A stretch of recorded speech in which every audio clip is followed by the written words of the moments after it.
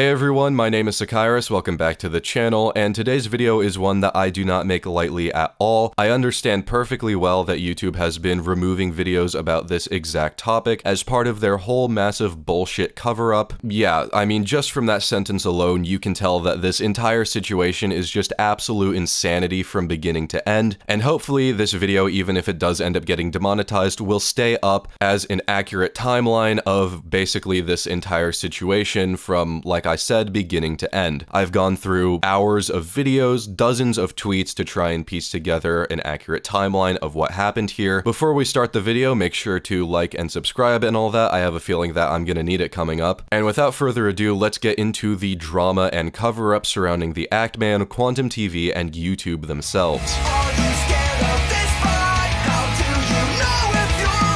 Quantum TV is a small YouTuber who, until very recently, was known for two things: his reviews of televisions and falsely copyright striking channels. In fact, this is something that has been going on for years, which is an important detail going forward. A lot of people have been making videos about this topic for a lot longer than he would like you to think they have. However, none of these controversies really jumped Quantum TV into the mainstream or into headline news. That is, until sometime in late February, early March, when Quantum TV decided to stray from his usual formula and upload a review of Elden Ring that contained just some really bad takes and straight up lies, including saying that Elden Ring had been delayed for 4 years, which is not true at all. So in response, another even smaller YouTuber named Mischief, a 17-year-old kid with a few thousand subs at the time, so me but British, then made a video addressing these bad takes sometime around early March, which for some reason incited Quantum to threaten legal action against him for using stolen footage. Also, this message is signed as Q, which is like fucking hilarious and also maybe a bit of foreshadowing. Mischief then took the video down rather than fight the copyright claim because I would assume that he didn't want to deal with all the legal problems that this imposed, which I perfectly understand. I did the exact same thing earlier this year at actually around the same time when a video of mine also got a false copyright claim, except that in my case I wasn't warned and I just got the strike anyways, so L for me, I guess. Anyways, this caused a bunch of other YouTubers like Griffin Gaming and Review Tech USA to make videos about Quantum TV because obviously threatening legal action against a 17-year-old for essentially no reason gets people's attention. This started a spiral of baby raging on Quantum's part and more threats of legal action against anyone that made a video about him. This guy is going around to every YouTuber he can fucking find saying, he's saying I'm violating YouTube terms of service and he's bullying me, he's playing the fucking victim. He also claimed that Mischief was orchestrating these content creators to make videos attacking him, despite there being evidence that Mischief actively discouraged people from doing this. Now, despite the fact that I'm going to be talking about Quantum for essentially the next 2.5 pages of this script, I don't want to show a whole lot of footage from his channel because, one, I don't want a false copyright strike when the previous one was lifted just a couple of weeks ago, and two, Quantum keeps deleting these videos because he keeps getting backlash on them, making them very hard to find. I wonder why. Quantum then made 2 more videos about quote-unquote reviewing Elden Ring, which contains some bad takes, including messages to the community such as kill yourself and you sound like abuse victims. He also tries to pass off people going after him as being due to his bad Elden Ring takes, instead of being due to his rampant threats against other YouTubers. In particular, one YouTuber that he went after, Review Tech USA, made a point that Quantum was actually ban evading on YouTube for a previous channel, as well as bringing up many old homophobic tweets and Facebook quotes, which usually I wouldn't care about. I don't really get the whole thing about canceling people over something they said on social media 10 years ago, but the dude literally makes references to like the Pulse nightclub shooting and tries to justify death wishes, which is like really fucked up. Quantum would then later claim that his Twitter account had been hacked and that the hackers were the ones spreading these hateful messages, but as we'll see later, the credibility of this claim is very debatable. In the meantime, our main character enters. Actman made a video called The Worst Elden Ring Hot Takes on April 10th, which briefly addressed the Quantum TV controversy at the beginning and end of Quantum's segment, as well as also addressing Quantum's terrible takes on Elden Ring, which, if you want to know, Quantum basically complains that the game is too hard, which is literally what From Software games are known for, as well as just mocking the Elden Ring fanbase and being a jerk in general. Actman isn't even mean or anything, he even makes concessions, and mostly just calls Quantum out for being a dick to the Elden Ring fanbase, which, as previously said, he really was. Also, sometime around here, Review Tech USA was streaming about Quantum's old racist tweets, and the Twitter account, which may I remind you was supposedly hacked, was deleted on stream.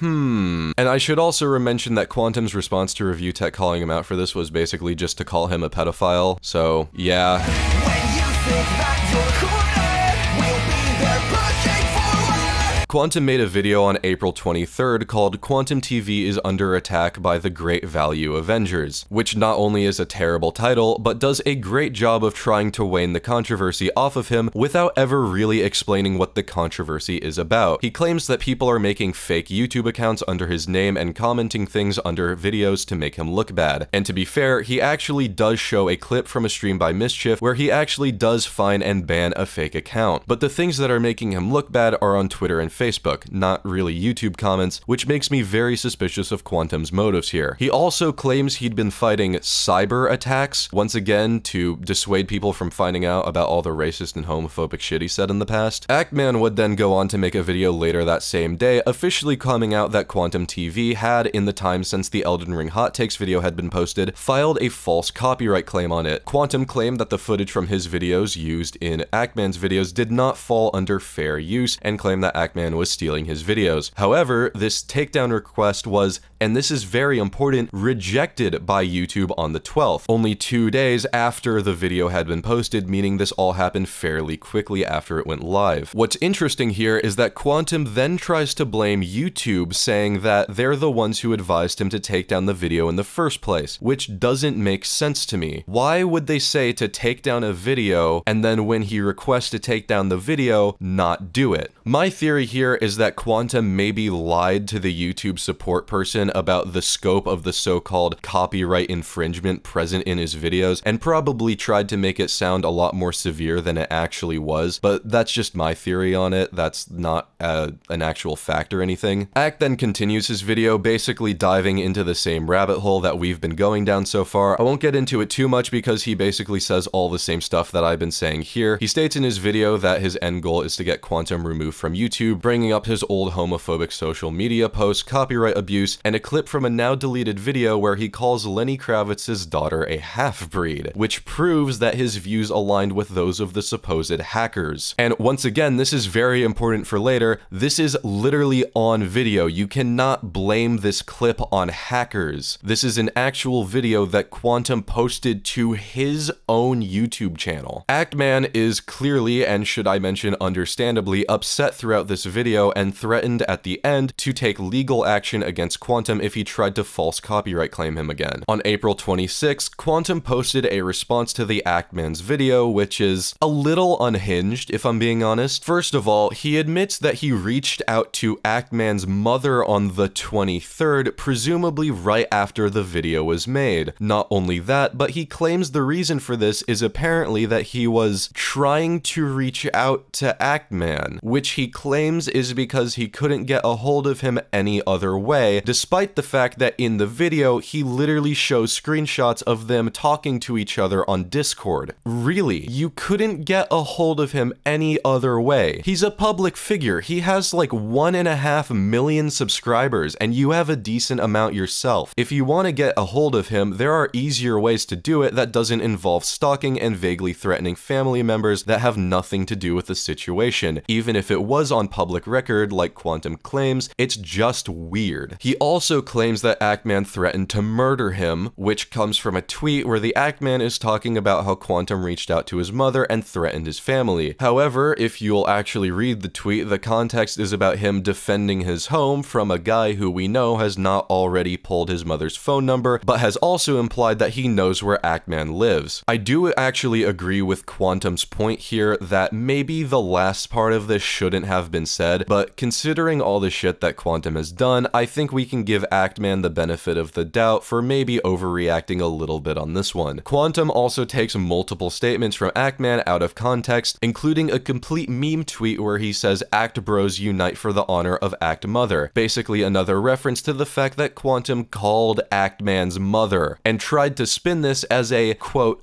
call for terrorist action. I really can't make this up. And once again, he tries to pull the card that one guy, this time allegedly Actman, is rallying other content creators into attacking him, when in reality, people have been addressing this controversy for well over a month before Actman made his video. He also shows a pretty long audio recording from the phone call with Actman's mother in this video. You can't hear what she's saying because the video was taken from a security camera instead of recorded on the actual phone, but it's pretty easy to infer what she's talking about. I will concede here that despite sounding like a straight up Batman villain at points, he actually handles the phone call pretty decently well despite just straight up lying at several points. Do you have video proof of me saying anything against these people? Yeah, we literally do.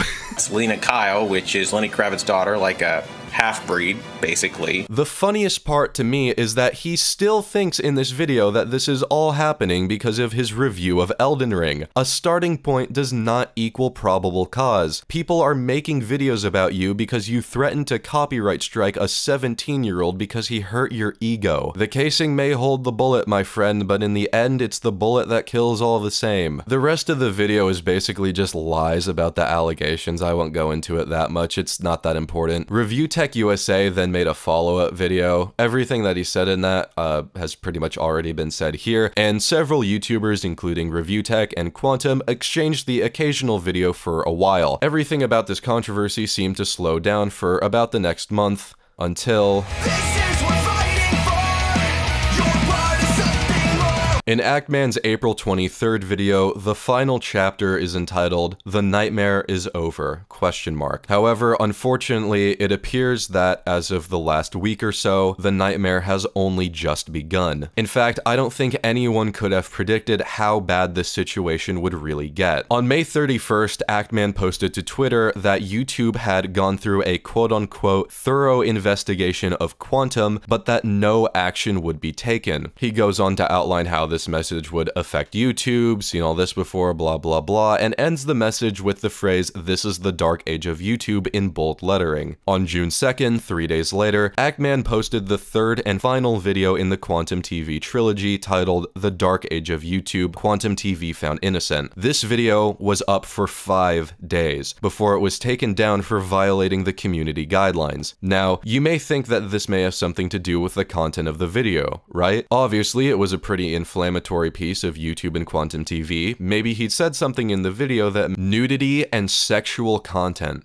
That's what it was taken down for a very quickly shown image of a cucumber photoshopped in front of Quantum's face. I don't believe this shit for a minute. Shortly after, 2 other completely unrelated videos, one about Cyberpunk 2077 and one about Call of Duty World at War, were both age restricted and were switched to limited ad runs. Actman tried to appeal this, but the appeal was rejected within 30 minutes of Actman submitting it. At the same time, a stream highlight about Quantum from Review Tech USA was also flagged and run with limited ads. Interestingly, Actman laid the blame for this on YouTube, not Quantum, saying that there is severe corruption happening at YouTube. Just 9 hours after making this post, YouTube removed Actman from the partner program and demonetized every video on his channel. Actman followed this up with a tweet saying specifically not to harass YouTube or Quantum and to take action responsibly by using the hashtag #JusticeForActman. In some more recent evidence in this case that was only posted on Twitter a few hours ago as of me recording this, Actman apparently posted a now deleted tweet on June 6th saying that he was going to dox members of the YouTube staff as well as other content creators, which YouTube pointed out in their response to Act's post about being demonetized. However, if you look at the original tweets, it's very clear that Actman is satirizing the whole situation and making fun of YouTube, not making actual threats. It's very interesting how when Quantum actually commits illegal acts in real life, he doesn't get punished for it, even after a supposed thorough investigation by YouTube. But when Actman makes a joke about it on Twitter, he gets his entire career thrown in a sewer. Just for proof, here is a list of some of Quantum's community guideline and policy violations. Hate speech against race, nationality, sexual orientation, and immigration status as defined by the hate speech policy segment of YouTube's guidelines